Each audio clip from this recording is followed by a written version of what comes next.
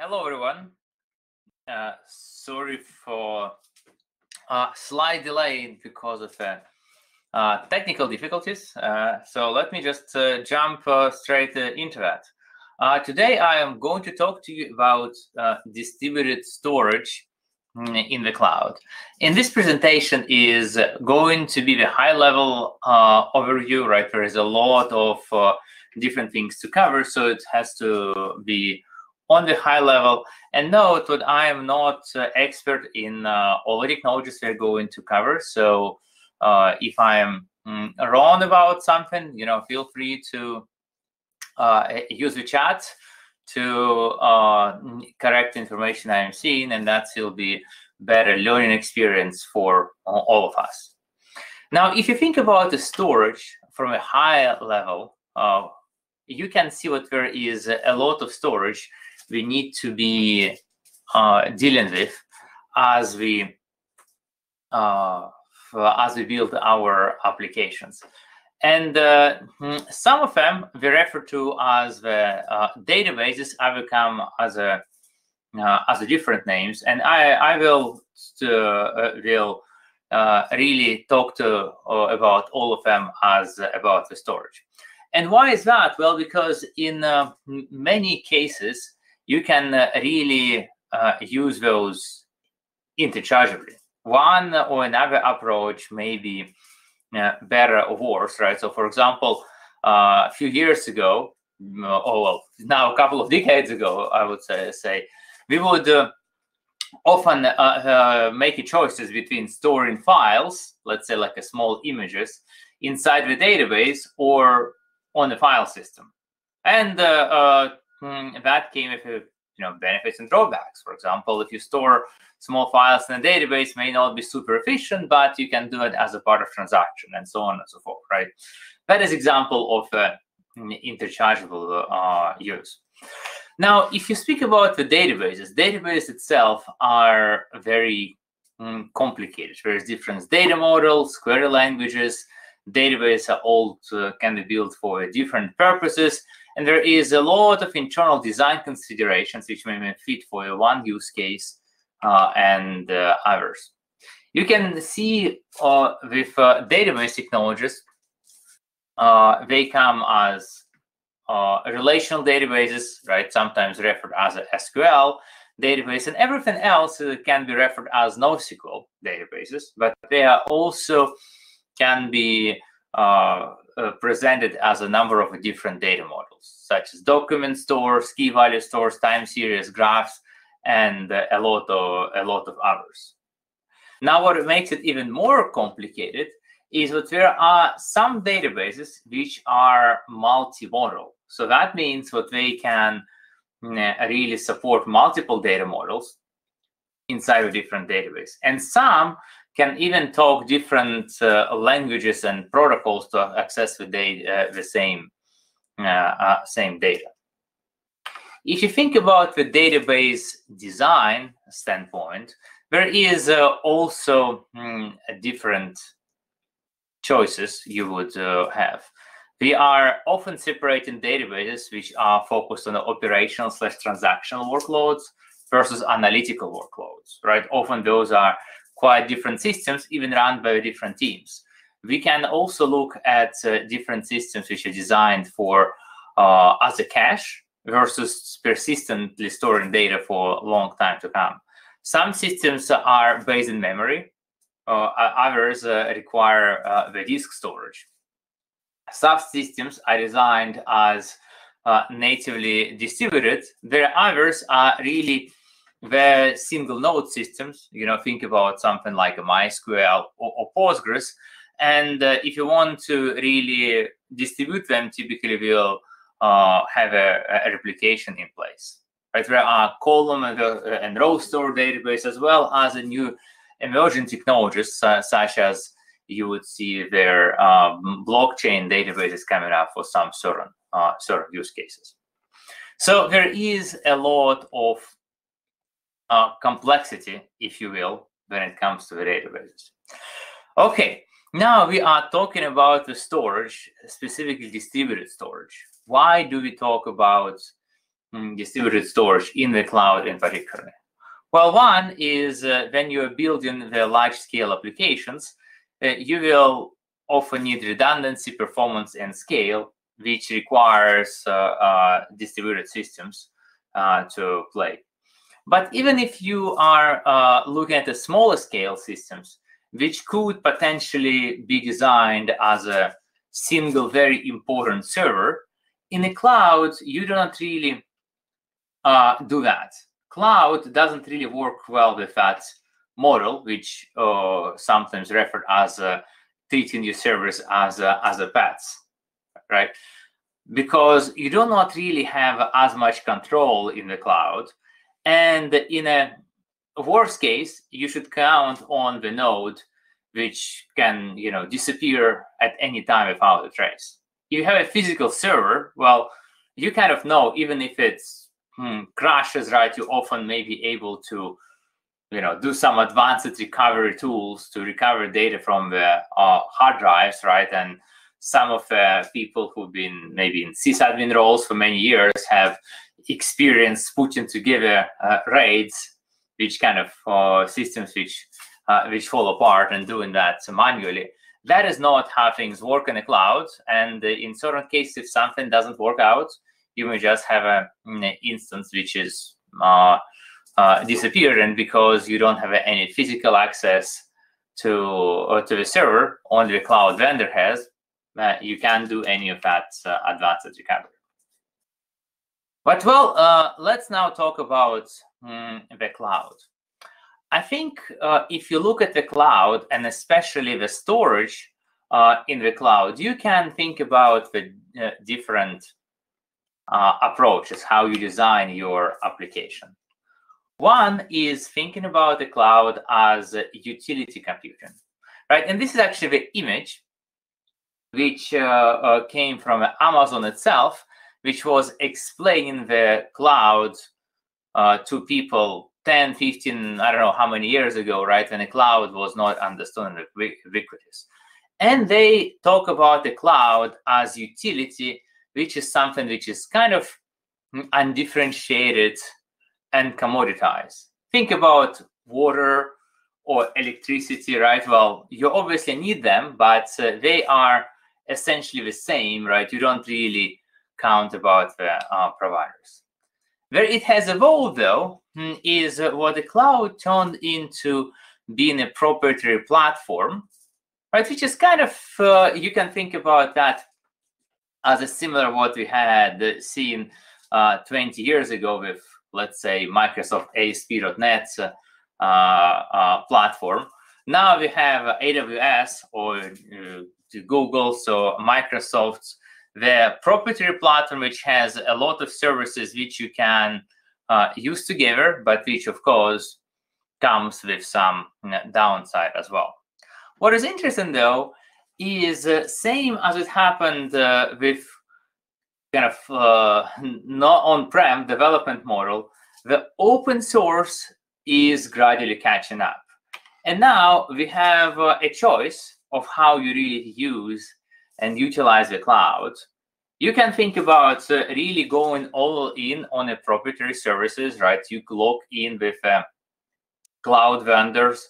There is going to be probably a lot of tools which are, nice, well documented, integrated, lots of training, and so on and so forth. But you will be essentially a hostage of a single vendor and don't have a choice.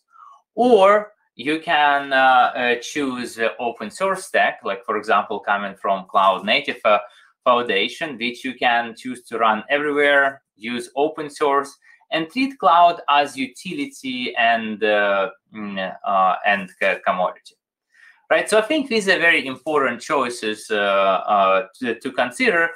And really, in my experience, the different customers, different folks, right, they make a different choice in this case.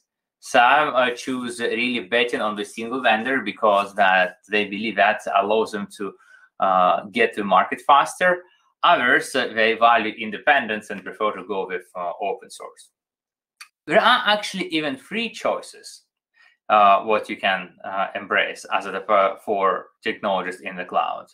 One is a proprietary solutions by the cloud vendors. Let's say what Amazon does. Then there are proprietary solutions which come from a third party, right? Let's say cloud marketplace or something. And there are the open source solutions. And this is framework where I am going to talk about the different solutions we will see. Now, one thing you will see for a lot of the clouds is they are marketing their software as open source compatible, right? Say Amazon Aurora is compatible with Postgres or MySQL. But let's make not mistake, that is really one-way compatibility, which says, hey, if you've been running on this open source systems, you will be able to move to this technology, and then there are going to be some additional advanced features which we'll hope you will use. And then guess what? You will be locked in as any proprietary software, right? With that, I think it's very important to really think about open source, especially in the cloud from the practical point of view. And this is how I approach open source. The questions what I would tend to ask to classify if a software we're talking about is truly open source or not. Because you know what, those days there are a lot of folks which are marketing their software as open source, where it really is open core, right, or some other models, just because the open source is loved by so many. So what are those important questions to ask to see if it's open source in the practice? The first one is, can you deploy your solution in your environments without incurring additional costs, right? Like licensing software or something else. Like it's clear if you are running something in the cloud, there are always costs. But if you say, hey, I just want to deploy it on my laptop, well, it shouldn't cost you anything. And if solution like Amazon Aurora, well, you can't really deploy it on your laptop, right? With some others, you would have a choice. The second is, do you have a broad choice of vendors if you really need help? I think that's also important because some open source may be open source, but practically it's not very helpful because maybe there is only, a single company which have all experience about it. And the third one is, can you improve the software so it solves your needs better? Can you contribute to the software, hire somebody you need? And I think that is important, especially in larger organizations running open source and scales, which often grow into the software needs which are not solved by that particular software. Think about Facebook, which did a lot of contributions to MySQL because, well, they're running MySQL at extreme scale, and the product, as it was built, did not completely match their needs. As we look at solutions, I will focus on the top cloud vendors in the Western world, right? AWS, Azure, and Google Cloud. If you think about the open source solutions, I will focus on the solutions which are around the Kubernetes or cloud native ecosystems. Why is that? Because I think that the Kubernetes is now the leading open source operating system for private and public cloud, right? It's like Linux a couple of decades ago, but not for a single node, but actually for the large amount of servers.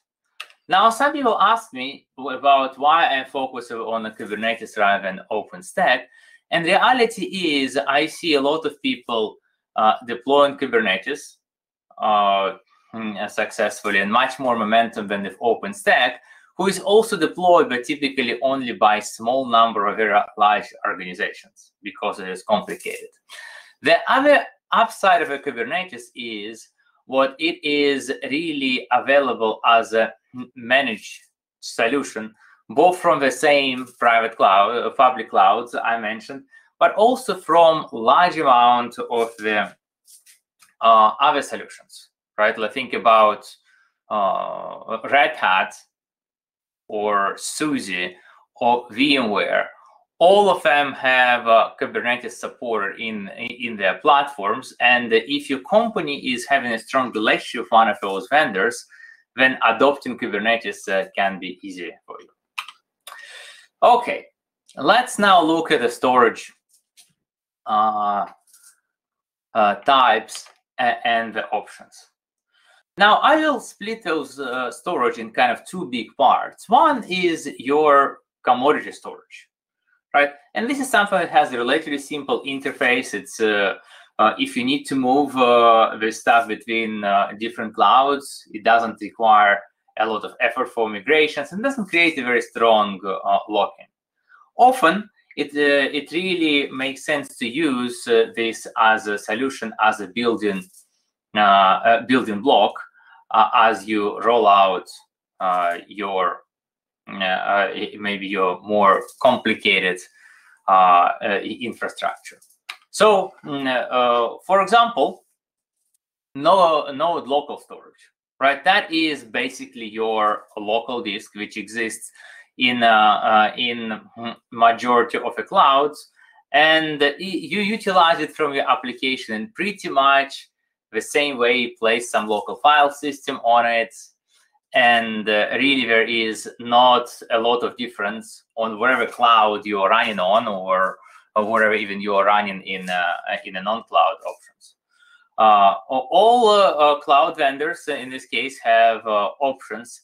But one thing you need to note is what performance can differ by quite a lot, right? Different cloud vendors, different solutions. The local store can have a performance which is different by 10x, 100x, right, or more.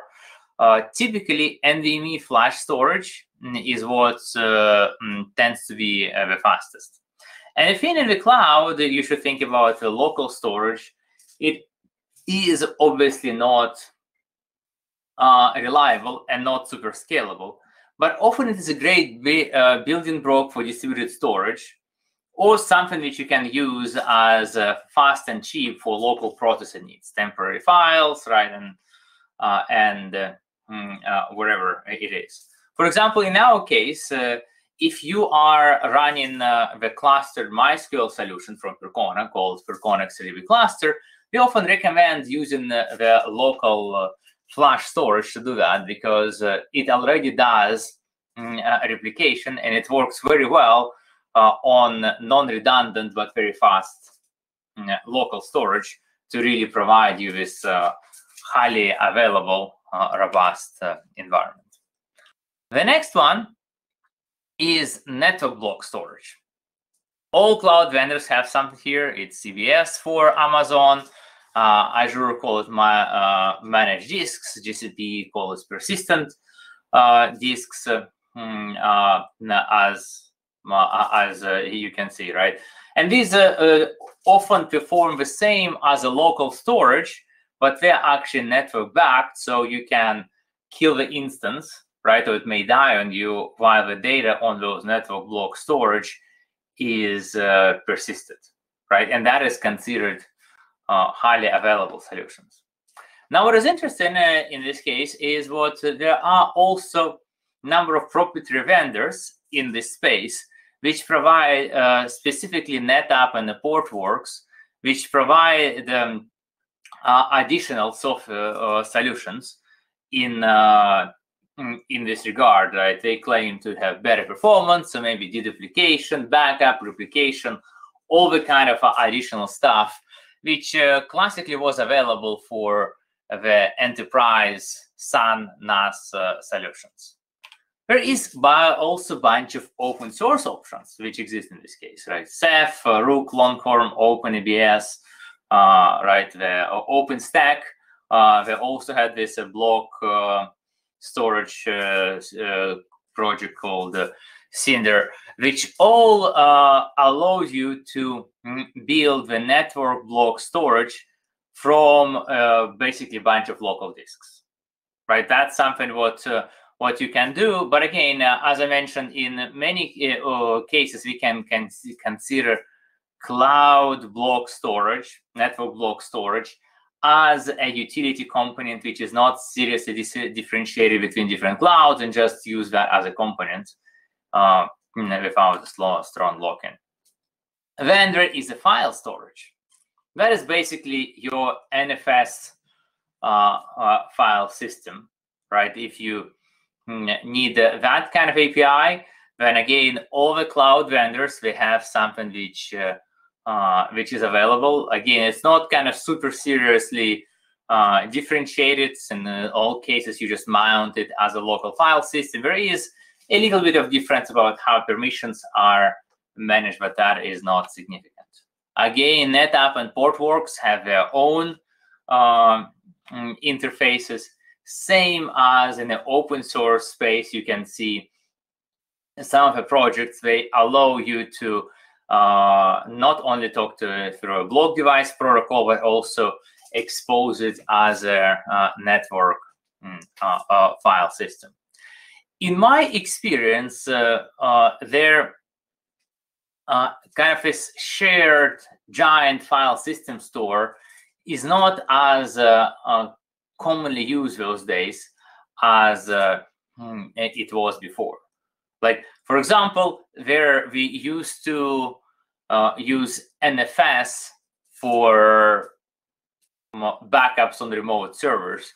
Now we are moving those to object store like S3s, right? Or if you say, hey, you know what, I need to have 50 terabytes of images being served on a web server. Well, again, that's what we typically serve now by object storage, not on a web server which runs on some sort of NFS file system. Okay, that brings us to the object store. And that is very valuable, very efficient storage. Interesting property of this is as you put the data on this object storage, it becomes accessible directly by the clients through HTTP or HTTPS protocol, right? That means you don't really need to maintain additional server infrastructure to serve the files through HTTP protocol. AWS has a S3, Azure has blob storage, GCP has a Google storage. They're all slightly different, especially in terms of uploading the data and managing the files, but they all, in the end, can serve the data through HTTP protocol.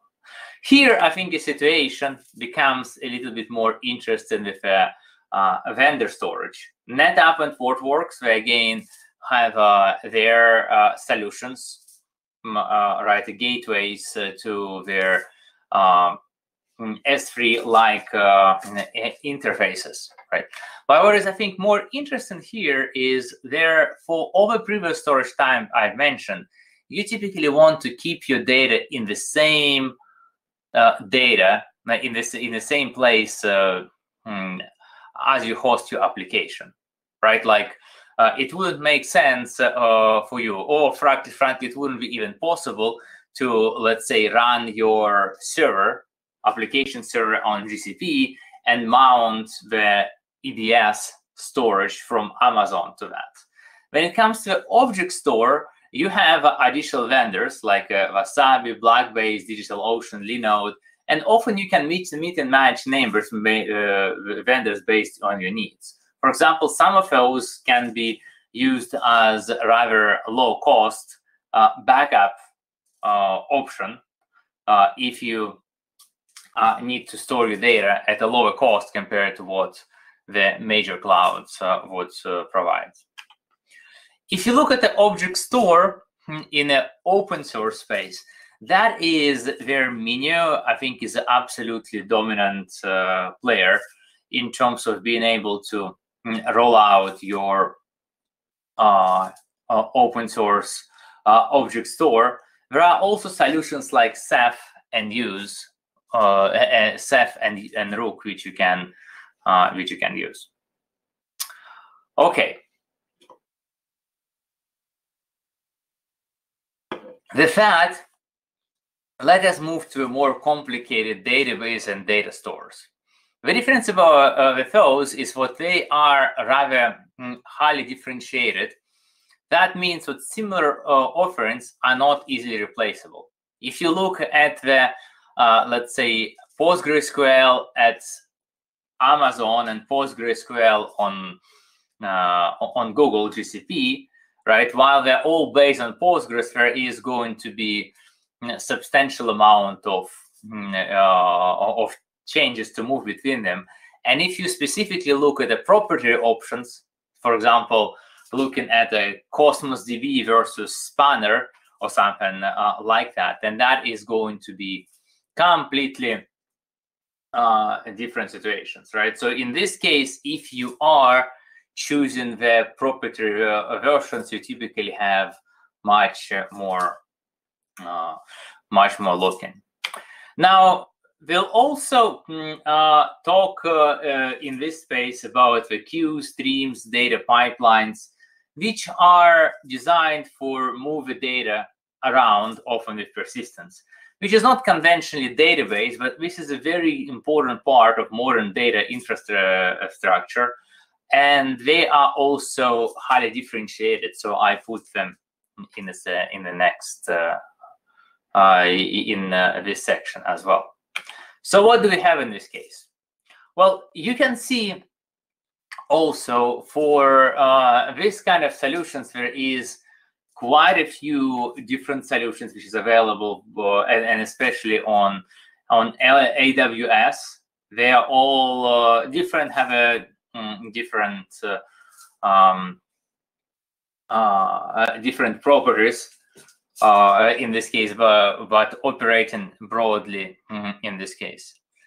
If you look at recent space, though, you can see the Kafka have emerged as really this most common standard for moving data around between the database system. And if you think about the proprietary solutions, you will find that there is both an enterprise software version offering from Confluent for Kafka, as well as managed Kafka by a number of vendors, such as Avian and Instaclusters, which are third party. There is also a lot of open source choices in this space, right? You can think about like a Apache Kafka, Pulsar, RabbitMQ, ActiveMQ. Actually, one thing which is interesting about this this space is similar to many options available in the cloud. There are also huge number of options which are available in the open source space as well.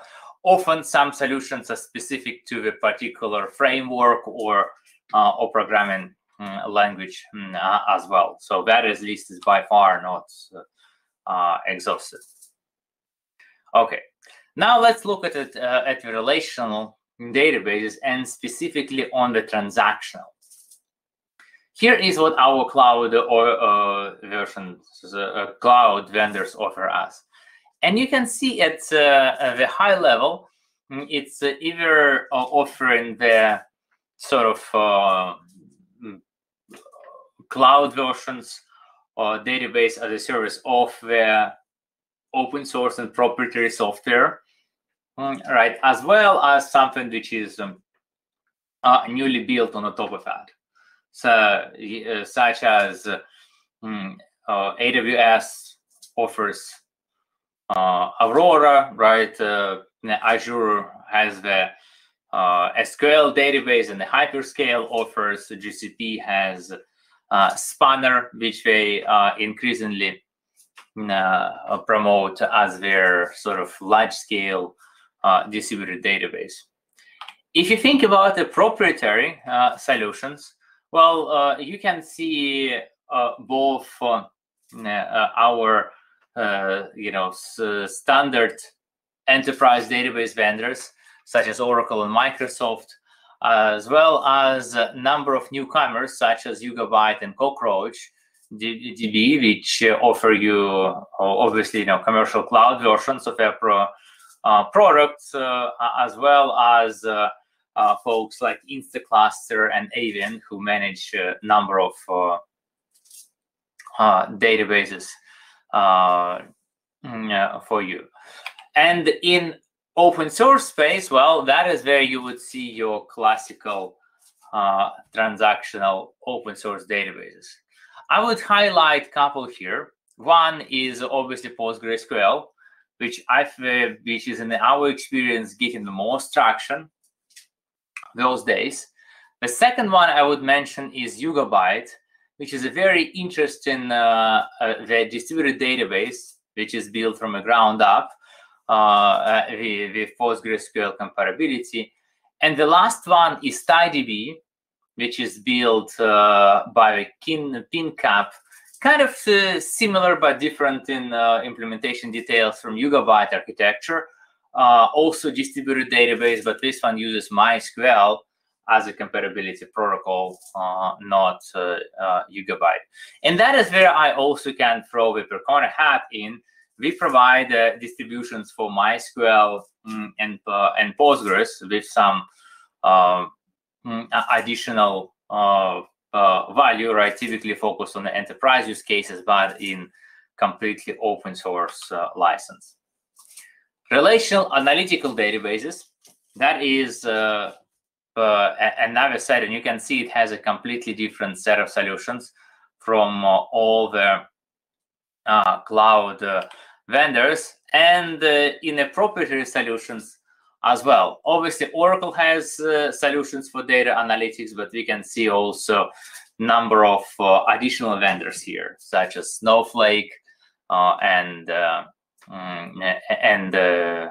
Verica are often seen. I also would mention Oracle HeatWave. That is something which they have been came about recently, and this is sort of accelerator layer for MySQL for that to be able to execute analytical queries much faster. Unfortunately, Oracle HeatWave only runs on Oracle Cloud, and it's not open source. If you look at the open source, well, there is a lot of solutions here. And generally, these are kind of like a very big ecosystem, or at least some of them.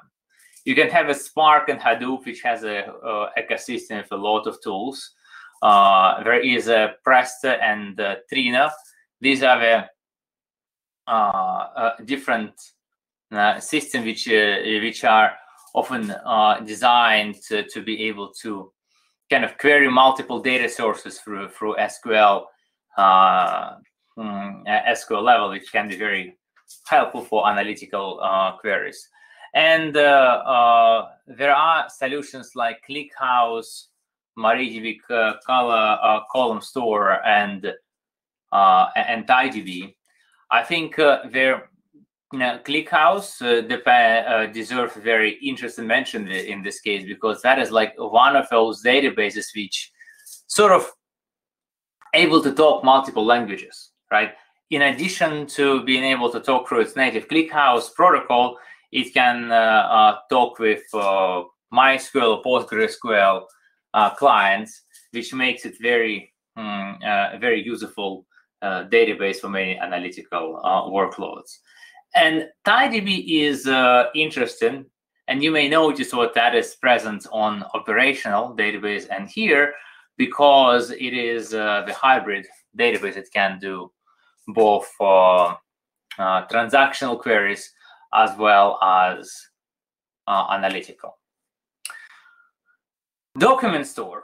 Well, the document store is when we do not use a relational data model, but store the documents, typically JSON, in the database, right?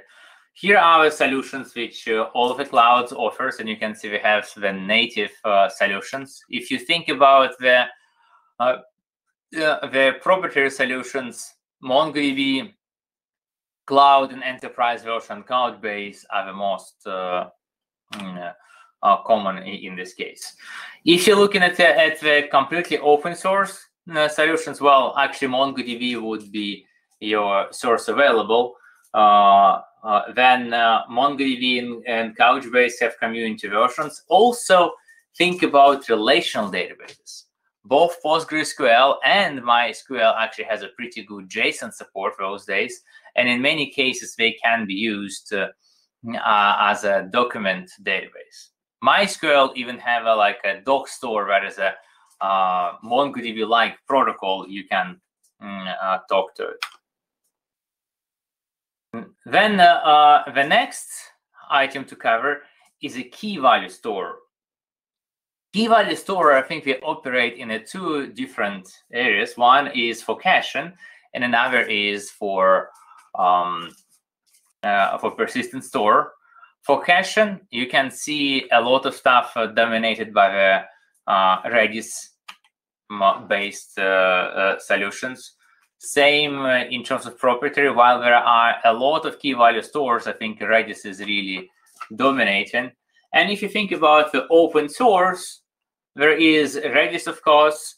Some applications still use Memcached, which was popular before Redis came out of age. And I would also mention KeyDB, which is sort of Redis fork with some additional performance improvements.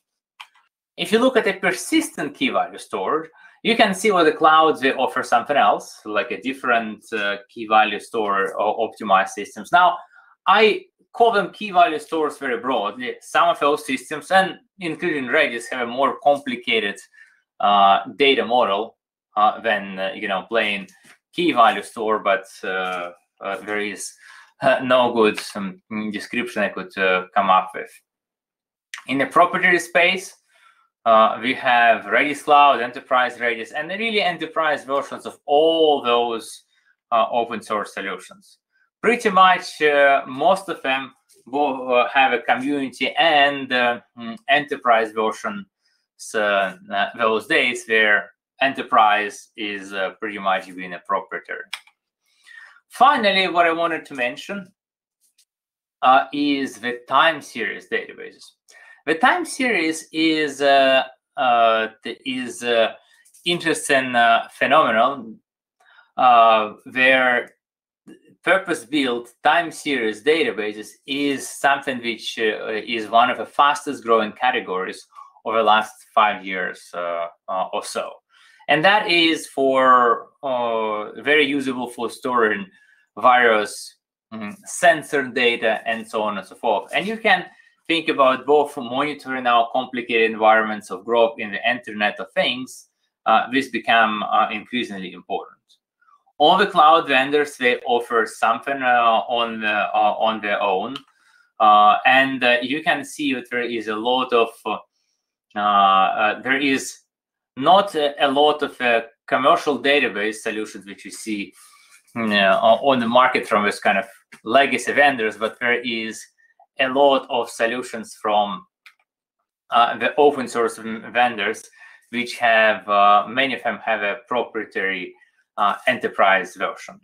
Yeah, and let me mention a few here. One is Prometheus, which is a very interesting database, which really has been dominating as a data store for metrics in the monitoring space in particular. It has Cortex and M3 as a databases which were built to talk PromQL, like Prometheus protocol, but offer some of the advanced scalability options, as well as Victoria Metrics, which is actually quite a cool solution, which was initially built around Prometheus, but it then was extended to talk different protocols as well. Like, for example, it can speak in FluxDB protocol. InfluxDB is another very popular time series database. It's not just for monitoring, but for other stuff, as well, something else to consider. And TimescaleDB, last but not least, is a PostgreSQL extension. So where other database systems here, they use their own non-relational data model and program and a query language, which is actually can be quite useful for time series needs. TimescaleDB is a PostgreSQL extension, which typically makes PostgreSQL a lot better for storing time series data. Okay, with that, let me also explain maybe in this space in an open with a distributed storage in the cloud what is Percona role and why I'm talking to you all about this. Now, if you think about what we are doing at Percona, we really look at pushing the boundaries for open source databases, and really focus on the open source as I define that as a really as an open source for real, not some sort of open core software which is marketed as an open source, but which is in the end comes with the same lock-in as a proprietary software. At this point, we focus on MySQL, MongoDB, and Postgres. With MongoDB, unfortunately, became source available in the last few years, but well, it's kind of too late for us to not support the system, as we have so many customers rely on Percona for MongoDB those days. What we do in terms of software, we provide free and open source software with some additional functionality, both for Linux as well as for Kubernetes. We have very advanced operators to run MySQL, MongoDB, and Postgres in a Kubernetes environment. And we also built the tool called Percona Monitoring Management, again, 100% open source, which can both serve as a single pane of glass for MySQL, MongoDB, and Postgres to provide you observability, some management features. And what we see is really most important in the market those days is database as a service experience, right? Where instead of installing a bunch of packages, you can deploy a database in a few clicks, right? That is how we are supporting the open source database market those days.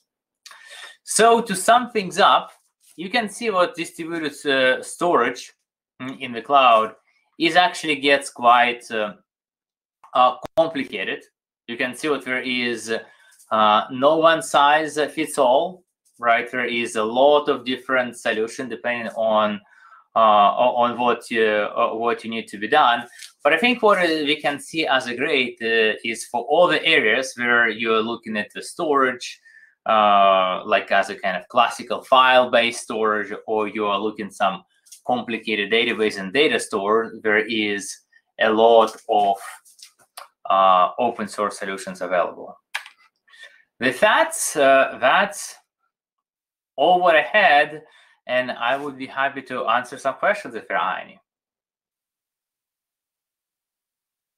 Thank you very much, Peter. Okay. For the people here in the BBB, please, ask a question. You can do it via chat or via microphone. You can have now the permission for it.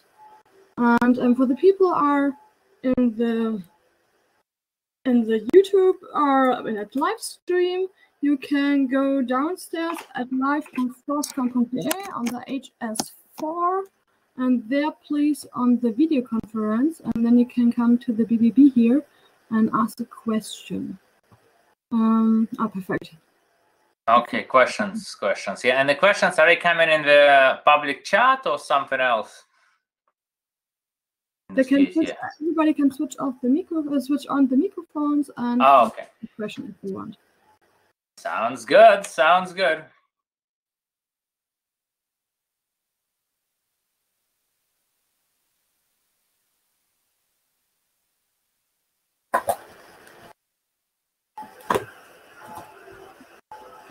You gave a very good overview over the open source softwares.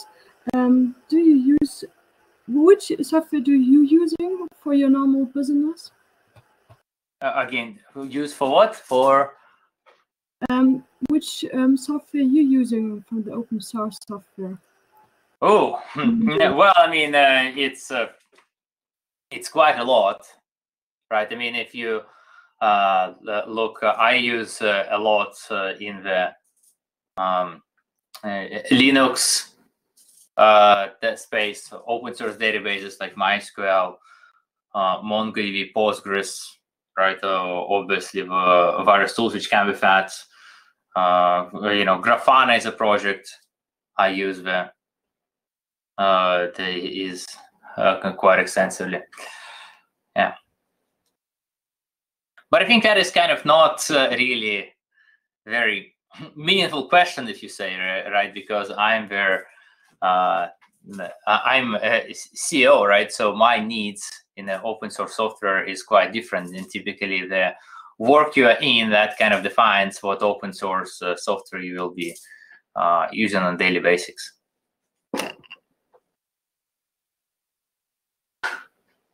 Okay, thank you.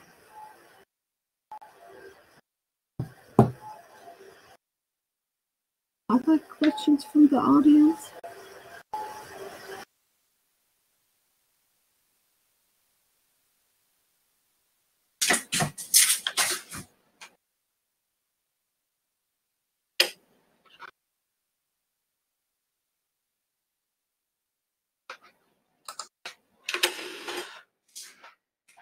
Okay. Do you coding some softwares for the open source community? So do you help on some softwares there? Well, I mean, look, I personally may write some code, but that is very little. Very little those days. I mostly work on the design of a project, right, or some testing usability of a software which FrOSCon provides. Okay, thank you for the answer. Interesting. And where do you see all those questions coming up? I don't see them in the public chat. I have written it on here because I'm a chairwoman, and when nobody is asking a question, I'm asking questions. About the I see. I see. So you're just helping me out a bit. Okay. Well, everybody is quiet, I think. So there are no other questions. So thank you very much, Peter, for your talk. And for the rest of the audience, have fun on the FrOSCon. The next talk here will go on at 5:30 with it's in German with the talk issue Wir machen Cloud. Da braucht man ja kein Update. So have fun here, and maybe see you again. Bye. Okay. Thank you. Bye.